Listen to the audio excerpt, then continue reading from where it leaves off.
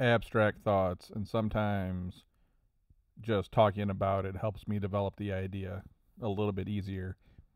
And I was telling somebody this story this morning as we were talking about what's going on in Ukraine, Russia bombing the capital today, that bridge blowing up, and I hit this dude with this concept, and he went silent for a minute, and then he's like, "Oh." And let me give you the best analogy that I can. I was training boxing. I mean, people have seen this before. It doesn't matter if you've trained or not. I'll just give you the scenario. You got some young kid that's new to boxing or MMA, and they're sparring with somebody, maybe a coach, and the coach isn't, they're trying to coach, they're trying to train, so they're not really trying to get their shots in. They're trying to help you learn.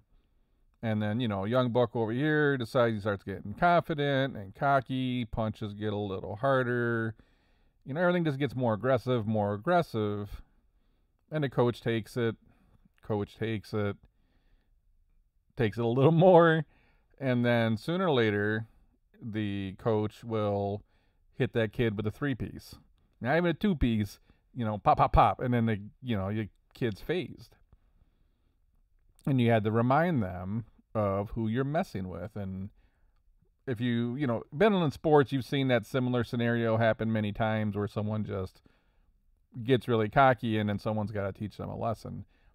In a weird way, that's my analogy for what is going on in the war right now. And I think it's a very unique position for Ukraine, right? It's, if you have to fight back, right? It's, your country's under attack, you have to fight back.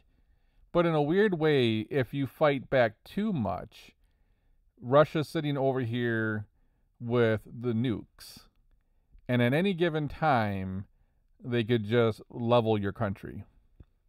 And that's my analogy to, at any given time, that coach could just hit you with the 3-piece and lay you out, and there's nothing you're going to do about it. And what a strange position to be in, where you have to keep defending your country, but if you defend it too much, you might get bombarded all to hell with nuclear weapons. And this thing seems to be escalating, right? With the pipeline getting blown up. They came out, and I thought I heard on the radio or somewhere on one of the news sites that even the U.S. came out and said someone's daughter was killed in Russia, and I think they came out and said someone in Ukraine did it, and now they're saying that Ukraine blew up that bridge going to, was it Crimea? I'm even saying it right. And the missiles rained down on the capital today because of that. And I understand why they're probably picking these targets, but is it going to get to the point to where Putin's just going to say, all right, and he's going to start, we're going to get closer and closer to nuclear war, which nobody on this planet wants.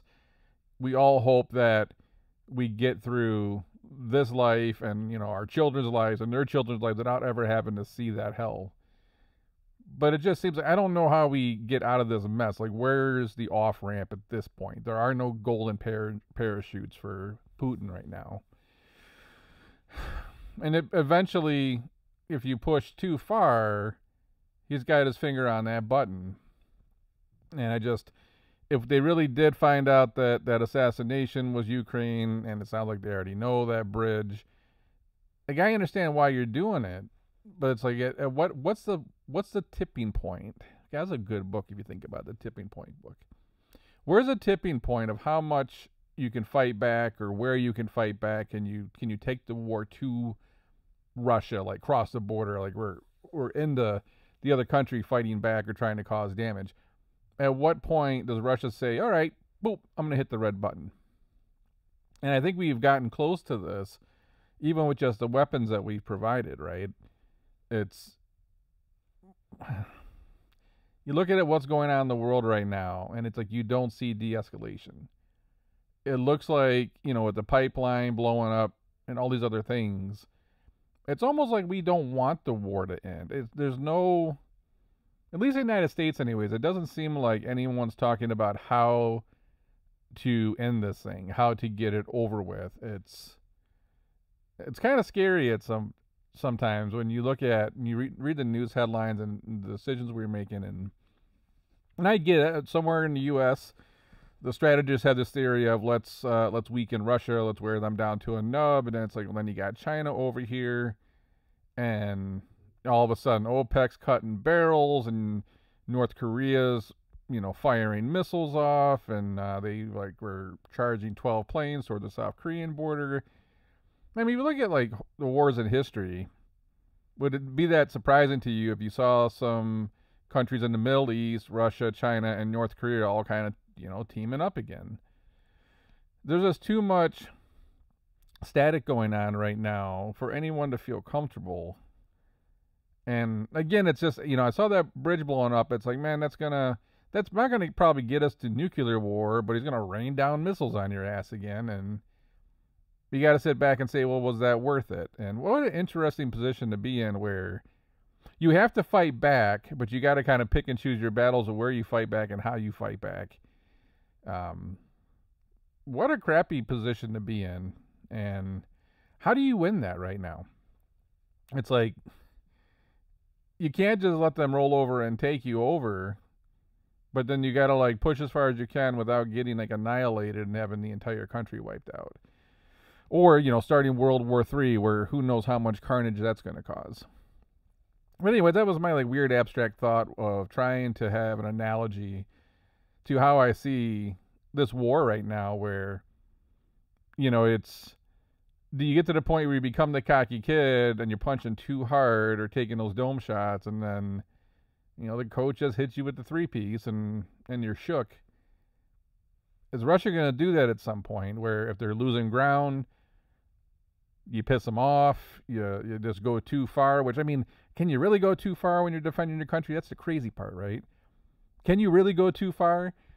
But it's weird. Like, the rules of the game right now is just weird, because they're sitting over there with like the largest nuclear arsenal in the world.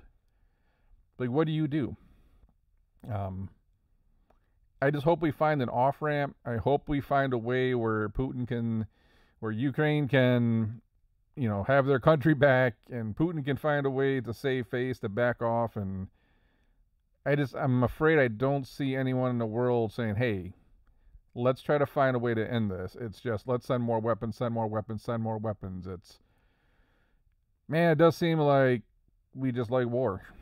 And man, if we're not at war, what are we doing? Nothing makes sense. But what are your thoughts on this? If you're Ukraine, do you just go all the way, and then if you get bombed, you get bombed? Do you be selective? Do you back off? I mean, what is the strategy right now? I mean, it's what I do for a living. It's just I look at stuff and you try to synthesize the information you have, and you think about, what would you do? How could you, or how would you win this thing? Or if you can't win, how do you lose the least? If you got any wartime strategies here, drop a comment below.